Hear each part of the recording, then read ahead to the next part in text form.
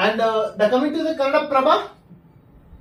Yes, in Kannada, the main news is the Revanna arrest, and Narendra Modi is doing the dhyan at meditation at Kanyakumari. So the entire Prajwal Revanna issue is continuing, and with respect to Valmiki Corporation scam is going to be investigated by the special investigations team, which was formulated by the Karnataka government. In this Valmiki Corporation, the scam has to be, I am requesting the SIT has to hand out the CBI with respect to this Valmiki Corporation scam, and you are seeing the Prajwal Revanna had arrested at airport itself.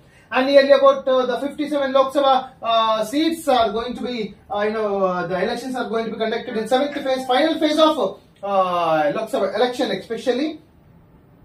And 8.2 progress of the country's GDP beyond expectations, but economy is increasing, but the value of rupee has to be increased. It is continually degrading. Earlier, when I was child, nearly about 60 rupees per dollar. Now the 80 rupees per dollar. This pathetic situation, especially final upper house of the Karnataka has concluded the 7 seats by the Congress party. And Sumanata, the actress, is going to be, she may get the upper house in the state, especially in the state of Karnataka.